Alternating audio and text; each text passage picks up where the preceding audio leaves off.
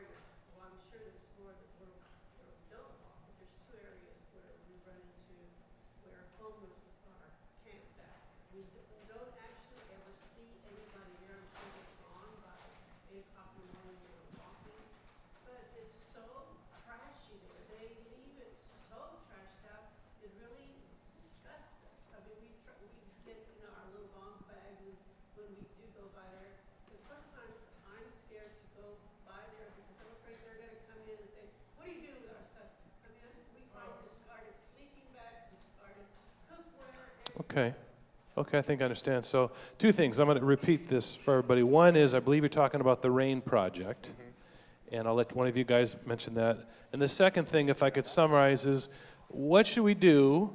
What's the appropriate thing to do when we see maybe in an area that's been kind of become really messy? What's the appropriate way to respond? Maybe one of you could answer each one of those. Like, who knows most about the RAIN project? Who wants to do the RAIN project? Yeah, I could do. Yeah, the RAIN Project's in Camarillo, and RAIN Project rocks. It's awesome. It's a ministry, and you can go online and just type in RAIN Project Camarillo, and you'll get all kinds of great information about the RAIN Project. It's a really great project. They also have a section that works with emancipated youth. It's another big problem in our county. If you don't know what that is, that's children without a last name. That's what I call it. The foster care kids have been bounced from family to family, and about 80% of them, when the funding ends, those families kick them out at 18, and they become homeless. Imagine your 18-year-old son or daughter with no place to go. Now, when they kick out, they go, oh, I can handle it. I only get a little bit of money, and then within a year or two, they crash and burn, and they end up on the streets. The women are either trafficked or pregnant or pretty beat up. The guys end up in gangs. The Rain Project tries to take them in. That's one of the things they do. It's also part of our program. But that's the Rain Project. You would be blessed if you wanted to. It's one of the many great things that are happening here. Right. Thank you. Amanda? Or did you? I just want to follow up with what Sam said. They're amazing. We refer lots of people to them, and they're actually a working program. So they're for families who want to get their lives back together. They sit down with them. They help them with scrub resumes. They help them with mock interviews. They'll get them prepared for work environment again. So it's really just a place for families to become themselves again, get their feet back on the ground, and then move forward into permanent housing. They're a wonderful organization that we're lucky to work with. Yeah. So what about this issue?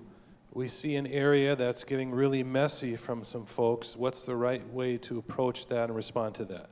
I'll answer that question. One of the reasons, again, we created Project Hope in the city of Camarillo is to actually address issues like that. The nice thing is, what Amanda and I have been able to do is collaborate not only with the city of Camarillo Public Works, but also the county, with other municipalities that actually deal with those type of issues. And just realistically, if you have a situation like that, the pamphlet that's in the back that I had earlier, it has my cell phone number on the back. I know you're like, my cell phone number, not my personal. I don't have to go nuts. But I have a work cell phone. You can call that or text it. Or there's a work number, or even another thing you can do when you see stuff like that, just call the non-emergency sheriff's dispatch number. Say, hey, we noticed this. Could you have an officer check on it? And really what you can call it is like a check the well-being. And the reason why I say that is because we don't always know where people are staying, where people are camped, where people are in their cars, if they're in hotels or not. The only way we know is because the community calls us and lets us know, or they call patrol. And again, I say non-emergency number. That would be, if you remember this, it's 654-9511. That's Sheriff's Dispatch. I can give it to Pastor Rob later for those of you who want it. But you just call and you say, hey, there's a camp. Whether it's dirty, trashy, whatever's going on, or they leave stuff behind, that's what we're here for. That's why I'll go out, I'll assess the situation. Sometimes we've found holes in the ground where they were making like tunnels or they're tree houses. Trust me, the city, Caltrans, Public Works, that's basically who we work with to help out. And it's also a way for us to engage. If we don't know the person, we say, oh, okay, hey, I didn't know you were out here. What can we do to work with you? And again, every situation is going to be different once we assess it from there. I want to say one other thing. Man. Where do people that are homeless sleep? Where they sleep. Where do they sleep? All over, Right. Wherever they can. What do they need? You. I mean, years going into the river bottoms, and for every one crazy guy that's out there, there's 9. They're trying to survive. And so, you hear this, what would Jesus do? I would ask you, what would he have you do? The first question we should always ask ourselves, what would he have us do? Now, I'm not suggesting you do something dangerous, but I would suggest that maybe he would have a few of you go and talk to that person, get to know them. Trust me, they really have a first name, contrary to public opinion sometimes. And if we really believe in the power of the Holy Spirit, if we really believe the power of the Word, if we really believe it, now's your time. In Jesus' name, go talk to someone. What if you were to clean up their camp? What if you were to do it? A neighbor? Forgotten neighbor? You can call the police. But what if you were to help them first? See if you could help them first. Start a relationship. I just want to challenge you. The ones in our congregation and the ones that have done that have been so blessed. That's all I have to say. Okay. You see why God is using these folks, the passion they have for the Lord and for the lost? That's beautiful. Okay, another question. Yes?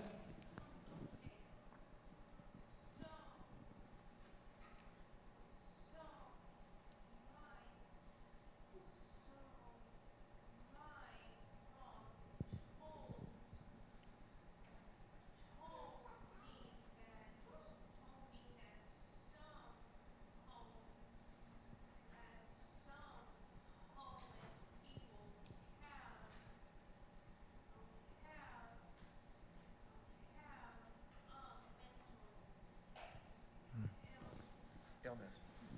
Yeah.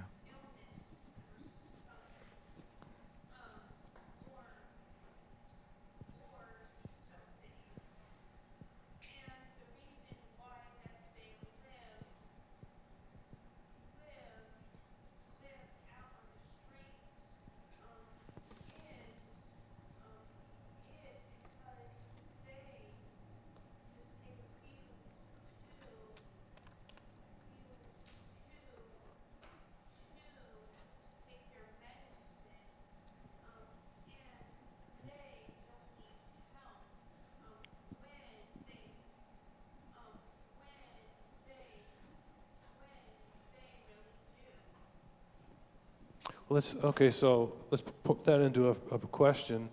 Some folks that we see that are homeless do have emotional or mental issues. Some of them need to be on medication. They refuse to take their medication. They end up out on the streets because of that. What's your response to that? I'll start on one aspect, and I'm sure Amanda and Sam will go into another aspect. For those of you who don't know, it's actually the severely mentally ill is actually the hardest population to reach in every community. It's just not our community, it's nationwide. Prior to starting this project, I actually did a lot of research, and they said that's actually the hardest group because sometimes, sadly enough, they don't believe that they have mental illness. Sometimes, sadly enough, they're so clouded by their mental illness, they don't think they need help. They don't know how to take their meds, or they don't think they need meds. So that's really the biggest concern that we have, is because how can we work with them? What's the barrier? What's the breakthrough? How can we facilitate some type of a contact or an interaction with somebody to be able to have them, really it's about, as we keep saying, it's about building rapport. There's one lady in town, for example, her name is Sherry. I know you've all seen her. She usually wears big, heavy jackets. She's over at Constitution Park. She has lots of makeup. We get calls from the community all the time. Well, why isn't anybody doing anything? Why isn't it? Trust me, we've had mental health services, which is another great part of our team. Behavioral health will actually go out with us. There's behavioral health techs will actually go out and do a one-on-one meeting. The sad thing is they're not effective. Or she gets mad, or sometimes she'll talk to us, sometimes she won't. Sometimes she'll talk in a third person.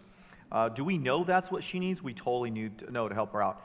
But as I've said before, for the last 2 years, all Amanda and I have done, and Ken Porter and Antonio Rodriguez and all these other people, we just tried to build a relationship with her. Matter of fact, when the community calls me, I said, hey, can you do me a favor? Can you go say hi to her? Because God is definitely going to use somebody to connect with her somehow. So she can actually come out of this state that she's in and just, build her. If it just means bring her a cup of coffee, bring her a cup of coffee, bring her a cup of water, bring her water, bring her something to eat, sit and talk. Whatever it is that God's calling you to do, what we look for is who's going to be that breakthrough and who's going to be that relationship. While we're still doing things in the background, while we're still working with Public Works and cleaning and doing all this other stuff, wherever she goes, and I have to say this, when you call the police and the sheriff's department, our first action isn't to enforce. Our first action is to identify, assess, and educate. That's really what we've done different. So when you call us, don't think that we're just going to come in like the Gestapo. We're actually coming in because my guys and gals that are working out there know that we have to get the information in order to start a working process with whoever this is. Yes. And Joe answered it perfectly, actually. One of the biggest things that we can do is just interact with them, talk with them, let them know that we're here. We give them food, we give them water, we give them support, and we continuously go to them. Sherry is one of those ones that isn't the hugest fan when we go up and say hi, but we still do, and she knows that we'll always be there for her. And it's just letting her know that she has that support system. So when she is ready and when she needs any other type of help, we're right there to help her, hold her hand through the process. And I'll just say one other thing, just to give you perspective on mental illness and homelessness. First of all, did you know there's 13,000 new homeless every month in LA County? And so some of them were previously homeless, and they go back on the street. It's a huge issue. And just to give some perspective, how many people in a church have mental illness? How many people are struggling with depression? That's mental illness. So just kind of walk through first of all, the extreme cases, they're absolutely right, but that's a small percentage, once again, of the homeless population. The problem, church, we have to break through is to categorize all homeless as Sherry, as this one lady, because that's what happens. We just automatically want autopilot and say they're all like that. Nothing could be further from the truth. Right. Nothing could be. That's such a small percentage that are chronically, their mental illness is so great. But for the vast majority of them, I know I would have mental illness if I lost everything, was in my car, because that's what happens. Then you're on some sort of maybe unemployment. The unemployment runs out. You got kicked out of your home because of the debt, just like real life. Now you're living in your car breaks down. You don't have money to fix the car. It's stuck somewhere. It gets towed away. Now you're on the street. You don't have an address. Your family's checked out. They're not involved in your life. And you're now on the street. I would become pretty depressed, I think, if that were my life. Now you have no possibility of getting off the street. Oh, and I wish there were more police officers like Joe. You rock, man. But a lot of tickets. They'll start getting tickets for loitering and being in certain parts of, particularly in Ventura. Now they have all these traffic fines and all these tickets. So it's really a difficult situation. And a lot of the mental illness is very curable. It's not that they don't take their medication. Yes, they don't take, some of them don't take the medication. But when you get to a place where you're that stuck, you're not able to do anything. But you come alongside them, you get to know people. You can help them get back on life with things like medication. Medication alone doesn't solve the problem of homelessness. Just to give you guys some perspective on that. Thank you all. Pastor Brian. I know a lot of believers are worried about just giving money to help someone that they see in need, and we think, they don't look trustworthy, I'm not sure what they're going to do with it. But I always struggle with the words of Jesus in Luke 5, where he says, give to everyone who begs from you, and whoever takes from your goods, don't demand them back. And so I know we're supposed to do this with wisdom, and we're doing these care packs today, but what would be your guys' wisdom on how we can obey those words of Jesus, just giving, our self-sacrificing to give, but also doing it in a way where we're not making an excuse like, we're not sure if they're going to do something good with it. Does that make sense? Yeah, let me repeat that for the recording, I think. So, should we give money to folks that we see? What should we give? How do we balance the boundaries we might want to have with what Jesus commanded about giving to whomever asks us? What do you guys think about that?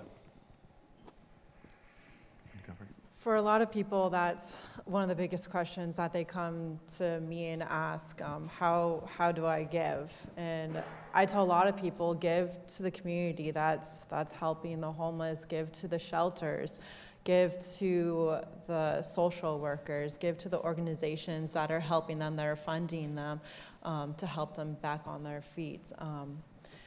The homeless look for the help. They struggle, and they know that they need an outside force to assist, and without any type of funding. Lutheran Social Services is a nonprofit. We run on grants. And soon as we're gone, there's no one in the Conejo Valley to help the homeless. So really, I say help the organizations that are there to truly benefit the homeless. I'll go. I'm sure Sam will want to say something. What do we give is usually the question. Sometimes I don't know. They may ask for money, but that's not really what they want. They may ask for food. They might not really want that either. So what I do is I just think, God, what do you want me to give? The gentleman I'm talking about, I was talking to yesterday, he's homeless. He's been out there. He's got mental illness.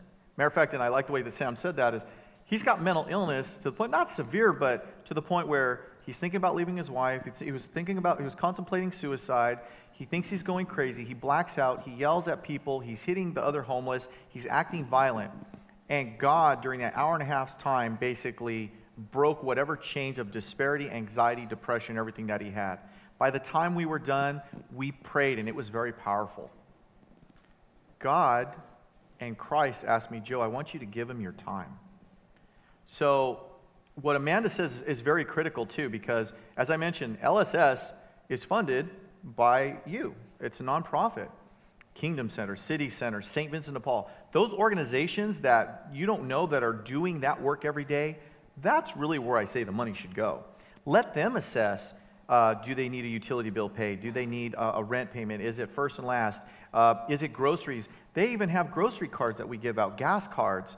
Those are the things. And now let me just, I have to say this because that's where the worry comes in. There are some people on the flip side of the coin, again, very small percentage, who actually take advantage of that. Absolutely. And God actually put me in a position, not only in a social service-minded perspective, but in a law enforcement capacity to assess what those situations are. There's one gentleman in particular who was sitting at one church, and over a month and a half's time, I think it was like a month and a half, almost 2 months' time, they gave him like $1,500. Food, gas, whatever he needed. When they realized, hey, this guy's not doing anything, he left, went to another church. $1,500, $1,500, $1,500, because he chose not to change. He chose not to work with us. He chose not to want to make his situation better. And I'll be honest with you, every single time we've come across people like that, I don't treat them any different than another person. I said, hey, to this guy, I go, what do you want? What do you want to do? What are you doing instead of taking? Because what God, and I tell him, I'll say, hey, let's make this a give and take. What can we do together? And it's always about having them see their own self. It's because they don't understand who they are. That's why they just ask for whatever they get. And sometimes it is counterproductive for us as far as when that happens. But I don't care because he's in control. I'm not worried about that. So that's awesome. I agree 100% with what you all said. It's right on the money. Yes, if you give them money, the chances are high they'll go get drugs. That's a high possibility. Not all the time, but it's a high possibility. I know this because of the thousands we worked with, and they would tell us that. That's what they do. How many people have we shared our faith with that have rejected the gospel? Do you stop sharing your faith? Good point.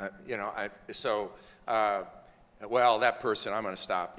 They're obviously going to reject the gospel, so I'm not going to share it anymore, or be it. So again, that mindset that says, in a case-by-case basis, what is the Lord asking me to do?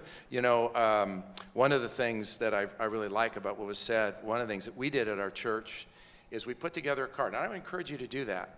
Put together a card with all the services that are available for that homeless person. And when you see one, hand it to them and give them an opportunity. Give them an opportunity to go someplace that might help them. Our Gabriel's House is a shelter for women. There should be no women on the street.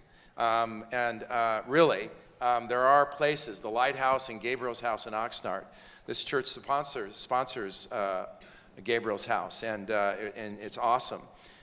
Women especially, women with children, give them opportunities when they're flying a sign to give them an alternative. So that's another thing you can do on a case-by-case basis. Look for what God would have you do. And, I've given money to people, and I haven't. But I've always tried to, when I see somebody, give them, some opportunity to do something. And sometimes it's not possible. So as the Lord leads you. Yeah, I just want to say one last thing. You know what to give them? Give them hope. Yeah.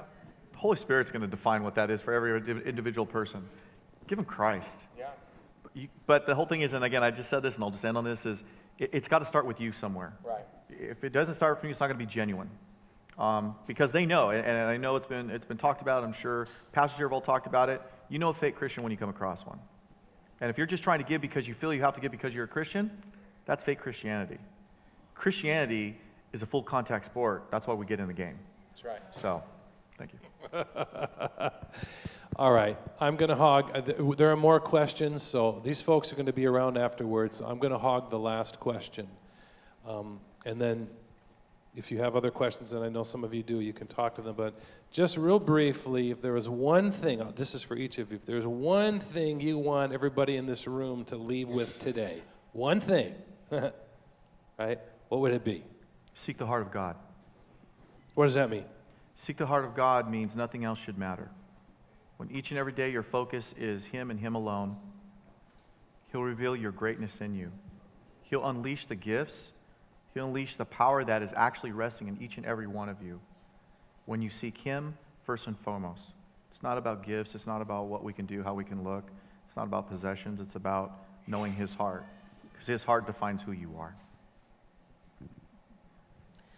I would say the homeless we could easily be in their position. I have guys that worked at Amgen that were scientists that now are on the streets. It could happen to any of us in a split second. Give them, like Joe was saying, give them that hope, give them the love. That's what they need right now. And you guys are here, which means you care. Ask the Lord what he'd have you do. Ask the Lord. All right.